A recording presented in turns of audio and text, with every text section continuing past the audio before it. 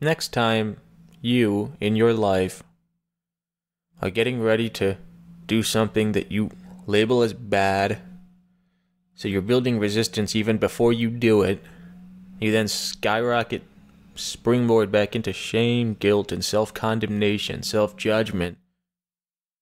Let's take a step back from that cycle. Let's instead say, what does this look like if it's fueled by love? What is the balance here? Because remember, any activity expands to fill the time allowed. So, it's okay to do things within the boundary of time.